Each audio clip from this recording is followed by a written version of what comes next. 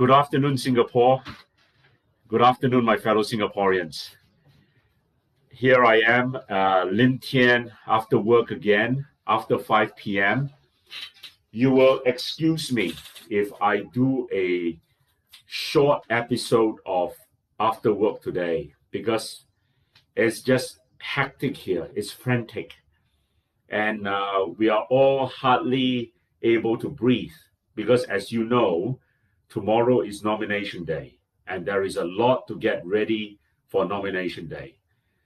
And I see that the PAP have today started to finally announce their lineup. And it's incredible. You know, it's incredible because this is the first time in,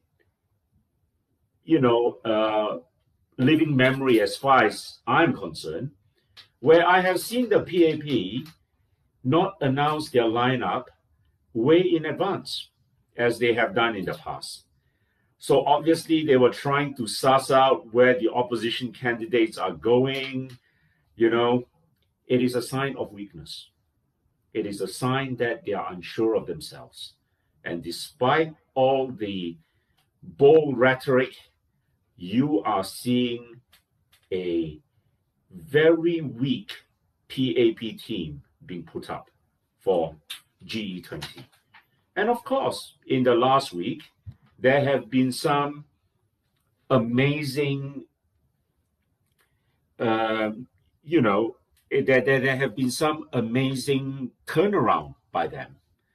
I think that is a fair way of putting it. One of their candidates, Ivan, withdrew, Ivan Lim. And that was because the netizens got hold of his past conduct through complaints made by his subordinates. Yes, the Prime Minister says we should investigate this. The rhetoric coming out of the PAP is that the treatment he received was unfair. Yes, the PAP love to smear opposition candidates, opposition leaders, but they don't like it when their own candidates are receiving that type of treatment. Yeah. And I'm very happy also to see that one of the IB pages, fabrications about PAP, was shut down by Facebook. And that is deserving, because these pages just spew rubbish, fabrications. They smear. They do nothing but smear. They are running dogs of the ruling party. Yeah. And it is good to see Facebook finally closing them down. So at least there is some semblance of fair play here. And of course, another one of their candidates has been shown to have changed his surname this year from an Indonesian surname to a Chinese surname. Well, I suppose it is every person's right to change your name. It is not something I would do, because I'm proud of my surname. No matter what happens, I will never change my surname. And, they often say you have to deal with the deck of cards you're given in life. And you have to deal with that. All right. And I find it interesting, to say the least, that the PAP seem to have a lot of problems about identity. And wasn't that the case when we had the reserve presidency about electing a Malay president? Because they said that without a Malay president at this point in time, there would be chaos eventually. That was how Lee Hsien Loong put it 2 or 3 years ago. And then it was subsequently shown that the candidate they had in mind was not ethnically a true Malay. All right. I don't care what the regulations say, and whether she qualifies or she doesn't qualify under the regulations.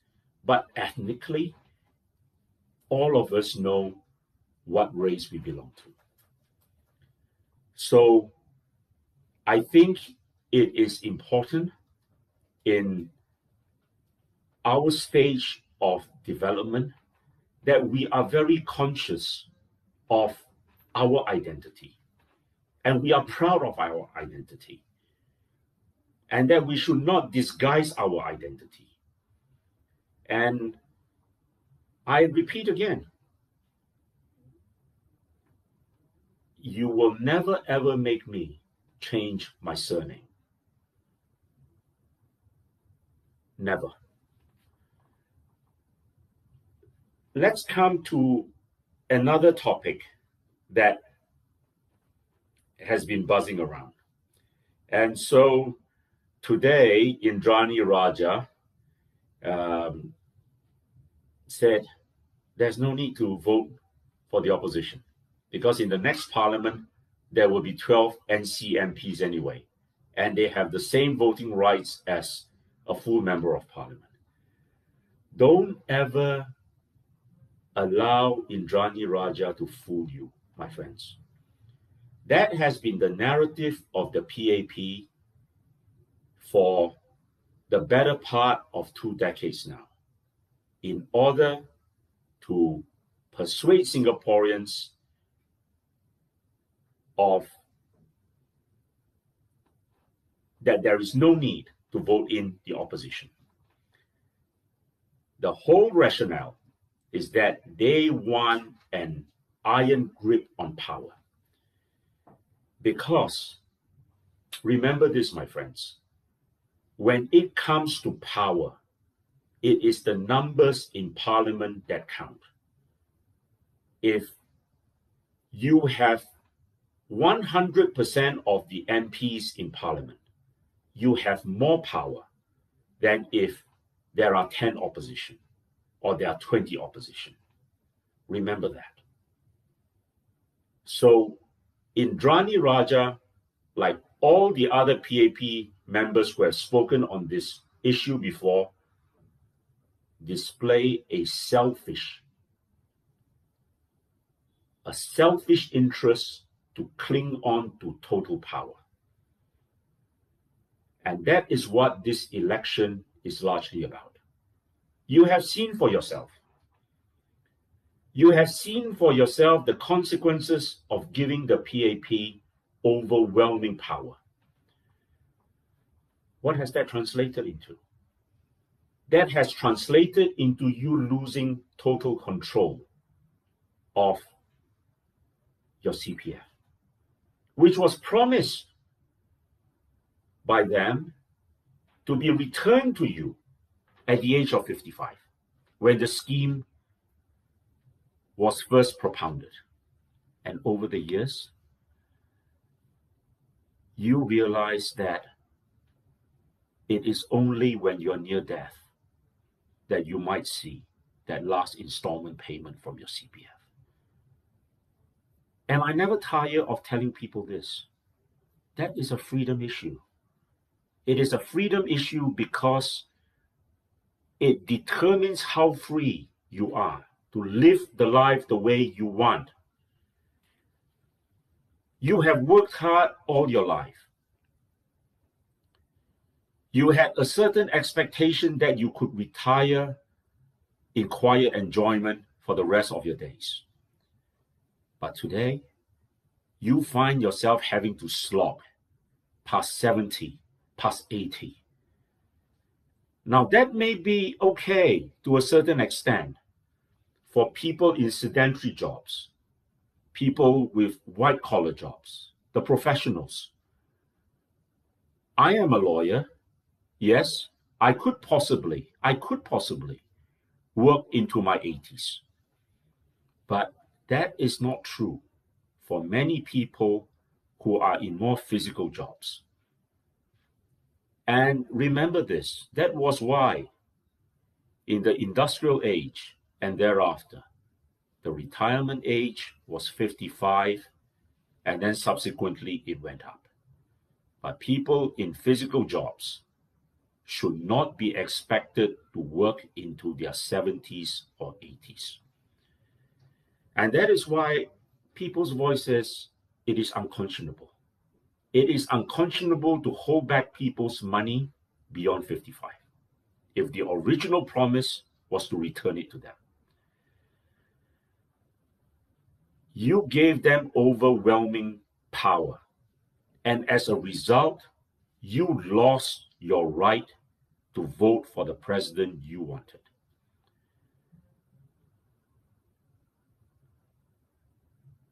You may have wanted, and the evidence, the anecdotal evidence suggests that if it was a free and open presidential election in 2016, a certain candidate would have won.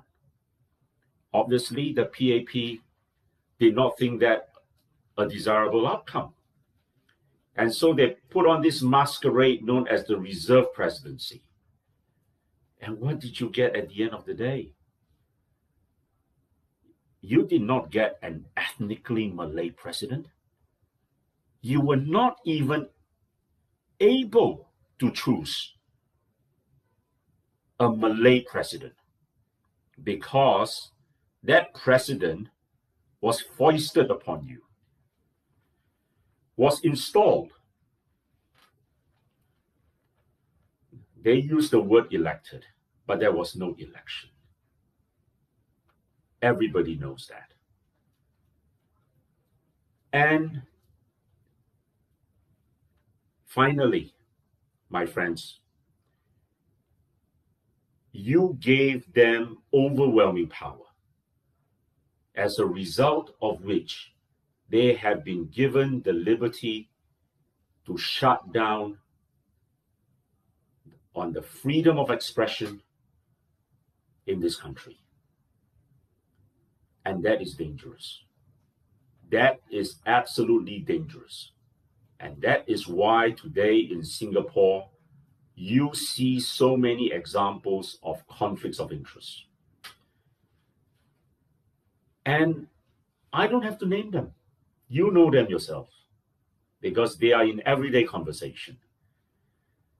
You'll find people who are related to each other holding important jobs in our institutions, in our establishments. Anywhere else, that would not be tolerated. And yet, when you speak up about that, you are POFMAD. Worse still, you run the danger of being sued for defamation. And that is why, my friends, you must realize that after 61 years of giving them overwhelming power, you have to think of what your next generation deserves.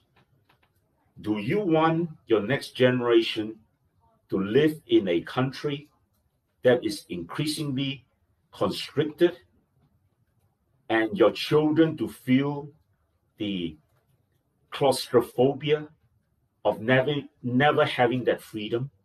Which is why at the end of the day, many Singaporeans have left our shores. And it is sad and it is shameful, because we should not be losing any human talent. We should not be losing any indigenous, locally born talent. And I never believe it is right to lose local talent and to say that they can be replaced by foreign talent. Total rubbish. That is the equivalent of saying a father is happy for his own children to leave the home and he takes in adopted children or alien children. I don't think you feel that way. I don't think you will feel right.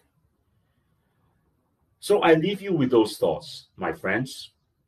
And I look forward to seeing all of you again tomorrow. It's nomination day. It is an exciting day.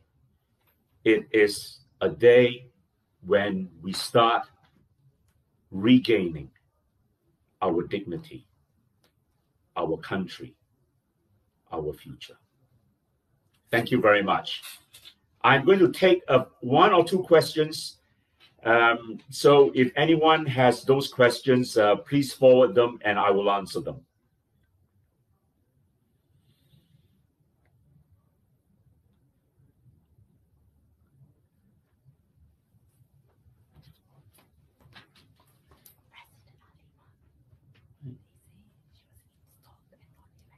Well, there is a comment here that the current president was installed and not elected. Absolutely. And that is what I said earlier. By giving them overwhelming power, you give them the right to change the Constitution at will. And that affects your life. That affects your freedom. That affects your dignity. And I know so many of you are so upset because you have come up to me and expressed those sentiments to say you were so upset that you were not allowed to vote for your president in 2016. How do we change that? We change that by drastically redrawing the balance of power in Parliament come the 10th of July. You know, the PAP, I expect them at some point in time to come up with their standard line again. Fear-mongering. Oh, we may lose power. Which was what Koh Boon Wan famously said towards the end of the general elections in 2015. And I think that had a big bearing on the final results. Don't let them fool you again. And you must know you may cry once, but when you cry twice, it absolutely is a lie. And today, I saw that Lee Hsien Loong was telling the press, I think, I didn't read in detail, that this suggestion that the opposition may be wiped out is an exaggeration. No, it is not an exaggeration. It is not an exaggeration if Singaporeans allow fear to overcome them. I ask you to be brave. I ask you to be brave not only for yourself and your friends and your family. I ask you to be brave for the future of your next generation and the society we want to see emerge. Another person has said, Grace Fu, Josephine Teo, Chan Chun Sing must be voted out. I couldn't agree more. I couldn't agree more. Well, I see that Josephine Teo has chosen to lead the GRC team in Jalan Besar. And you know People's Voice is going to be contesting in that GRC. I ask you to give us the support to vote her out, to kick her out on the 10th of July, because she is one of the most disastrous ministers in Singapore's history. Be brave and kick her out. And for Chan Chun Sing, I need not say more. I have spent a lot of time in the last few months talking about how inept and incompetent he is. And worse than that, he has insulted Singaporeans by calling us disgraceful. Why? Simply because people went on a panic buying spree when the COVID crisis hit. But they had every reason to, because of the incompetence of the government, as it has now been revealed. And that arrogance has been further illustrated in recent days, my friends. I am sure many of you have seen that video that has gone viral of Teo Chee Hean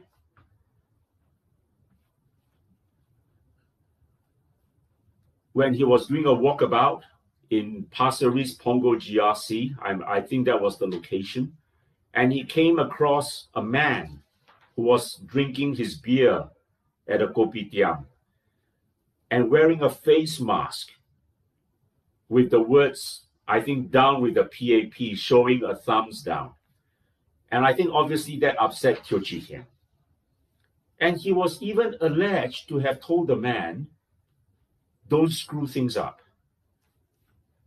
That is the height of arrogance and hubris. That is a demonstration of a party that has gone crazy in the belief that it has the divine right to rule forever.